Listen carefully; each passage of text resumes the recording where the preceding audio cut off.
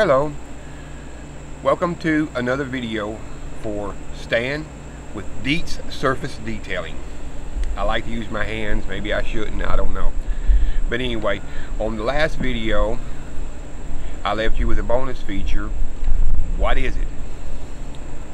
It is actually a pedestal or base to a barber's chair. And first thing we're going to have to do is clean it up, and we're going to be using LA Total Awesome Zep Heavy Duty Citrus Cleaner. I have a bucket of water. I have a green scouring pad, Scotch-Brite, soft bristle brush, and gloves. I've already pre-soaked this for about 20 minutes in the LA Total Awesome, and we're going to get ready to start cleaning it. But before we do, I want to point out some things on the base so you can actually see what I'm going to have to be facing to restore this to almost new-like conditions. As you can see around the base, I don't know if you can see this discoloration right here, but that is actually a weld joint. It's going all the way down. I think that one's a little bit better, and it feels like they've already feathered it back pretty good. There's a little indentation, so we gotta, after we clean it, we gotta body fill all this. I don't know if you can tell how wrinkly it is, so hopefully we can blend that, and then we got to match the color.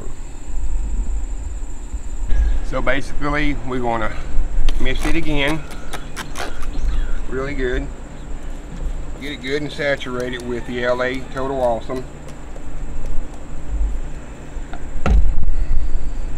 Put your gloves on.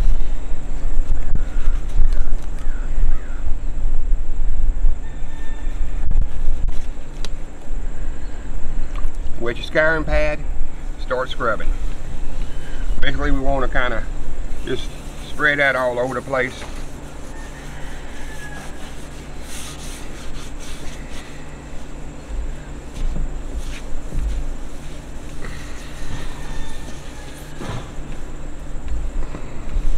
Get her good and clean all over. Look for those black marks. These black marks down here, I don't know if you can see those or not.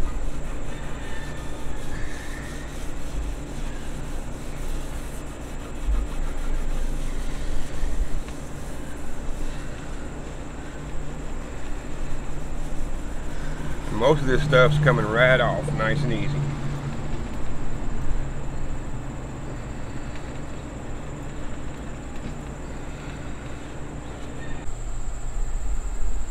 You can see marks like this out there. You watch.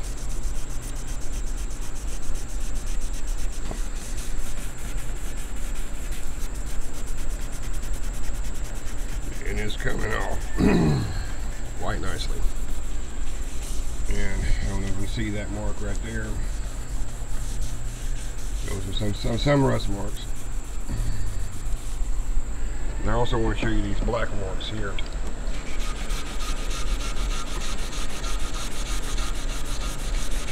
Sorry about that.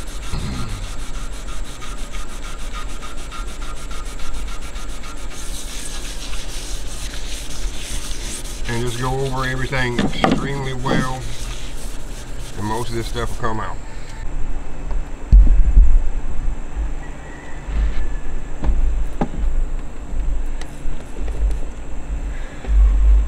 I'm going to move these down below to get them out of my way, along with the bucket. I'll be right back.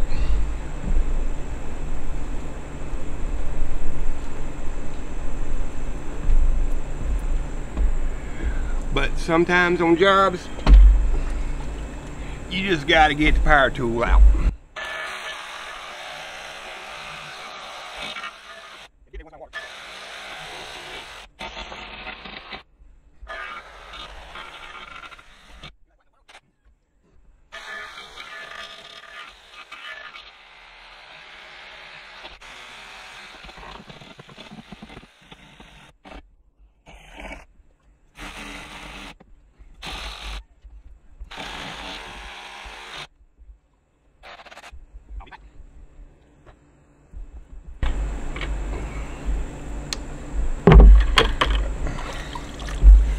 Alright, we got in some, basically some holes where nuts and bolts hold this to the floor. With that, cleared off a lot of the bad areas.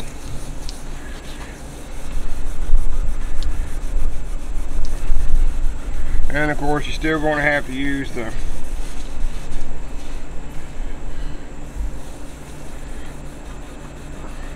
scouring pad. We got scratches and all types of blemishes on this thing.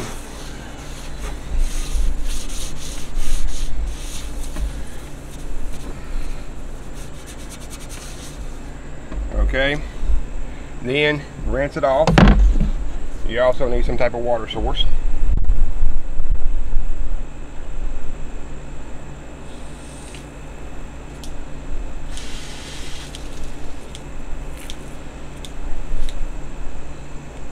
And I'm going to use the shower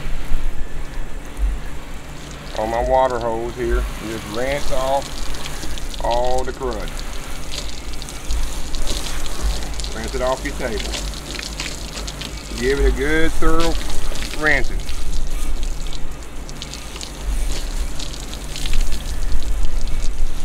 Alright. Now we're going to come back with the degreaser.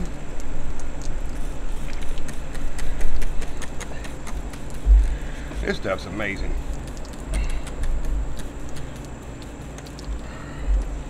And of course, we'll have to sand after this to get rid of stuff this stuff doesn't get rid of. Okay, and just repeat. Take your scouring pad and just go over everything. Black marks are coming out quite nice.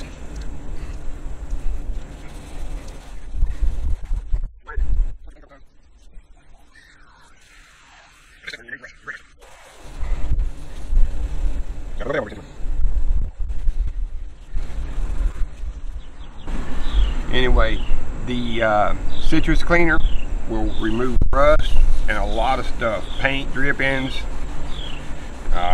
you name it, it just about cleaned it up pretty good.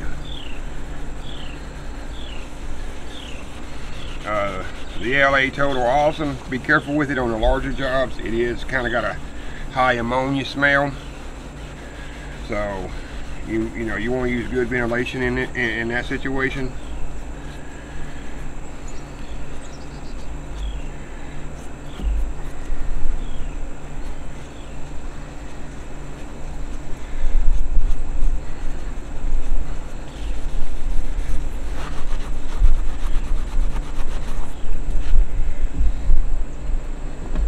Anyway, I'm gonna bring you in a little bit closer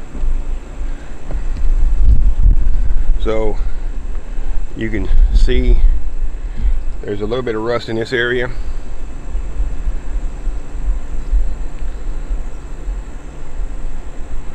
I don't know if you'll get to see all that disappear.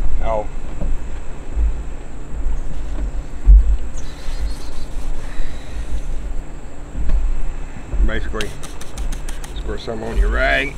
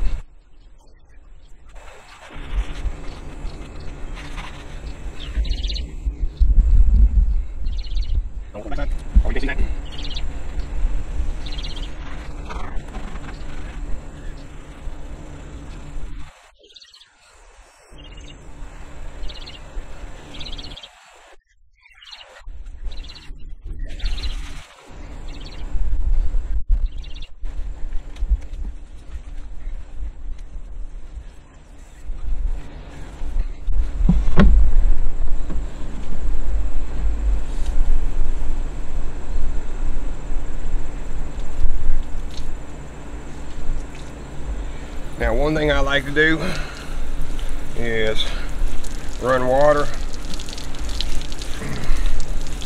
Take the same scouring pad and just kind of go over everything really good. Repeat all the way around.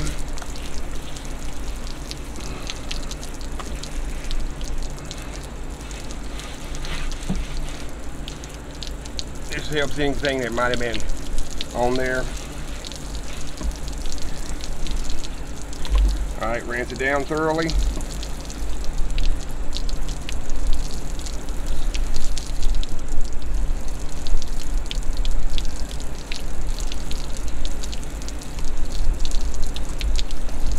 Rinse your workbench off.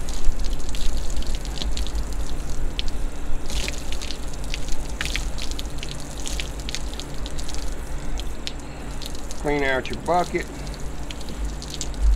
which is a must. Clean your Scotch-Brite rag off. Usually I'm in a tub doing this, so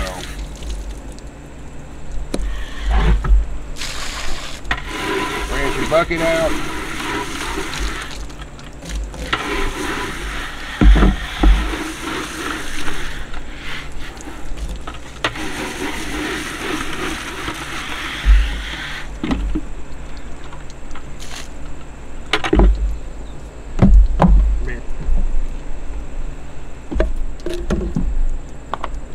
Then I like to use a chamois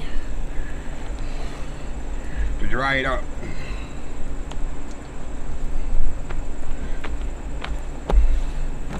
We don't want no standing water whatsoever.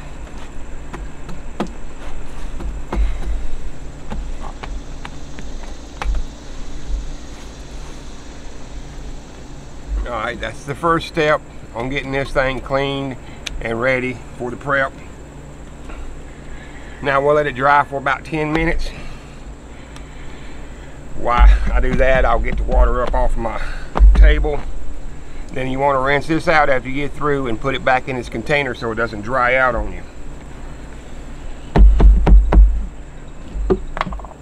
And like I said, I like to rinse my stuff out afterward.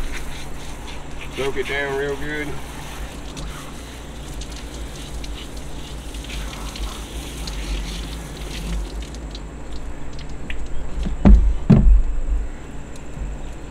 Bring that sucker out.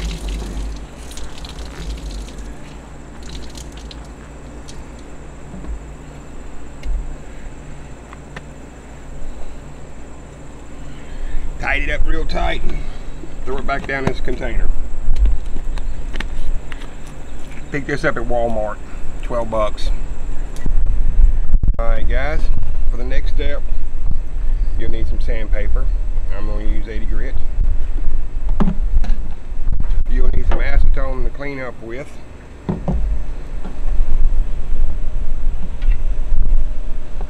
Some paper towels, some body filler, some body filler hardener, some quick glaze for any fine defects, about 4 3-ounce mouthwash cups, stir stick,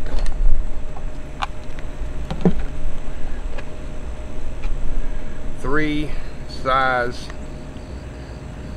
spreaders, a Dremel tool, and a sander.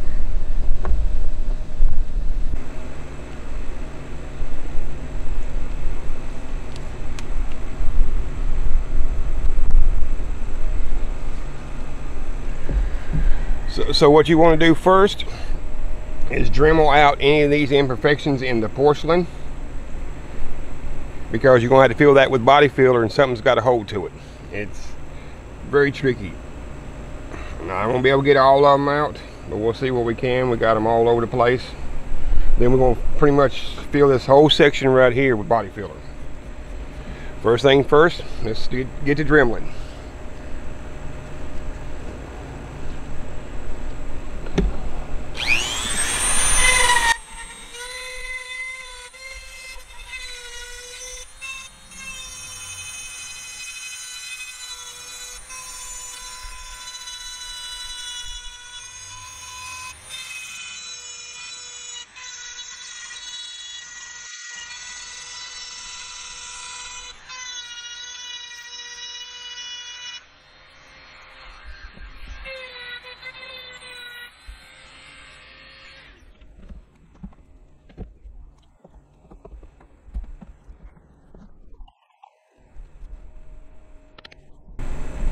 when you're putting your sandpaper on, make sure the holes are lined up with the holes on the sandpaper. Next, I like to sand everything.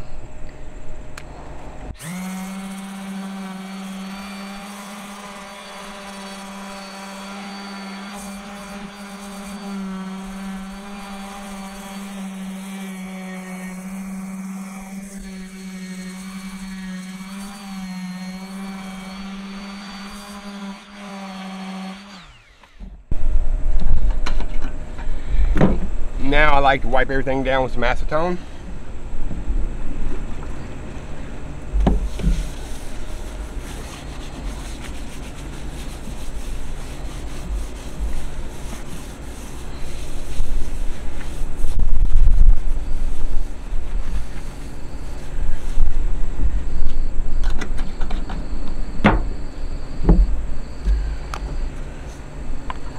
Take you a 3-ounce cup.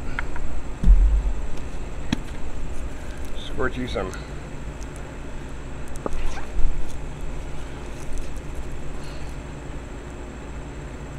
body filler in there. That's a little bit more than I like to have, but we got a lot to cover here. You want to mix this before you squirt it, or else you get those the liquid part of it separates. So you want to mix that beforehand, and that's probably too much, but it'll be alright. Mix that thoroughly.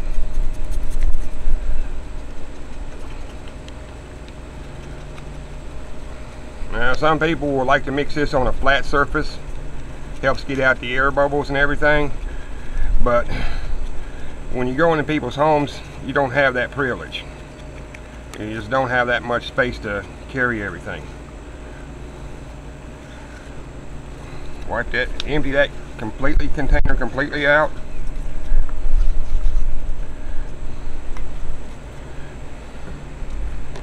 Go ahead and clean your tool up.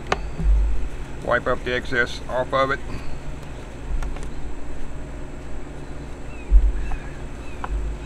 Then start taking your spreader, start working it in.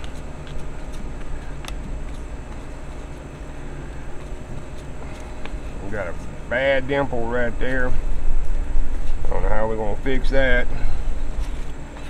And you might have to mix up it a couple times.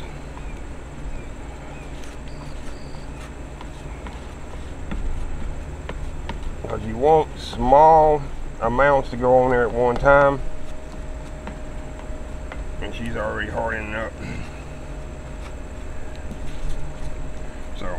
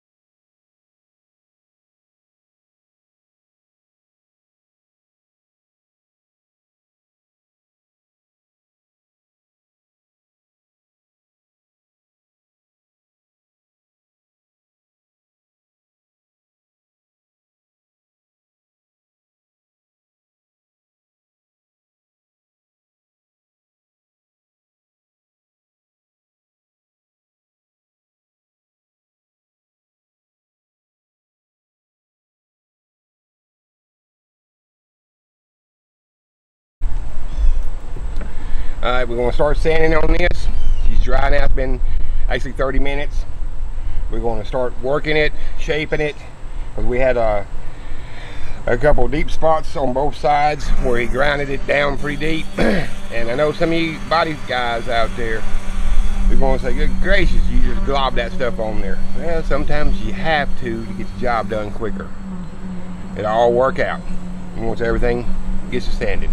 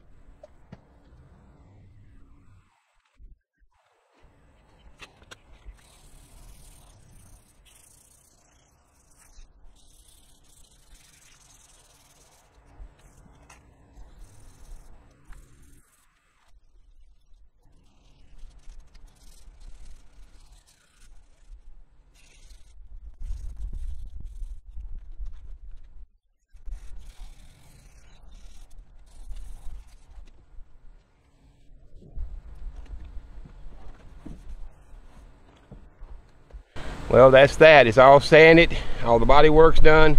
Next thing's put the wipe on primer that I have. All right, guys, getting ready to spray this thing. First, we're going to put my special bonding agent, which is a primer. It's wiped on. Then we're going to put 3, 4, 5 coats of poly on there with my cap sprayer. We'll go from there. It's fixing to get loud in here. I will adjust the sound as needed. I'm also running low on battery life, so hopefully you'll get to see me doing some spraying. Then I'll follow up with a close-up of the after product.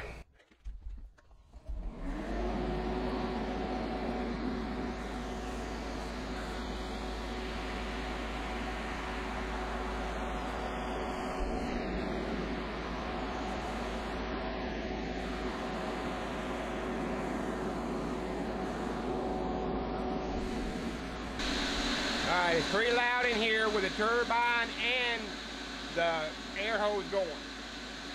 Here's my system. The reason I got paper and tape around here is this cup's done warped up and it wants to leak, and I haven't replaced it yet, but it's like $200. And I bought this system 2 years ago, February the 27th, 2018. Like I said, I hope I have enough time left on the battery to show you what I'm doing.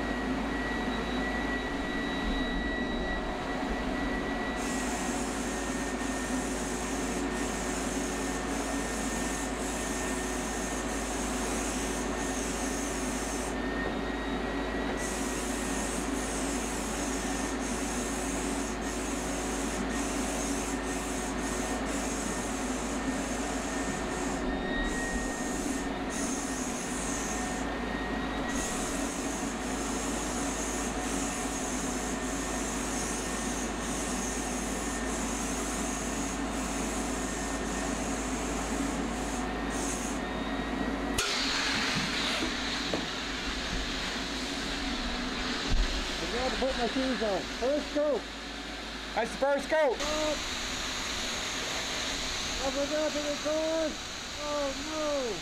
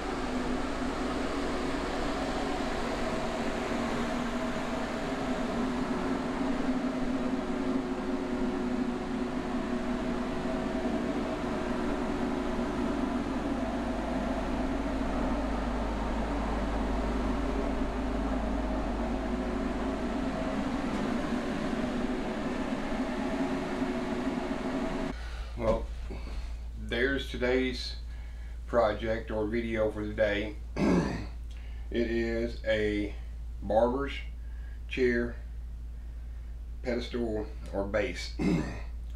Anyway, I greatly appreciate you watching. Please tune in. There's more videos coming. I really hope you'll like my channel. If you do, please hit the like button down here. Leave me some comments.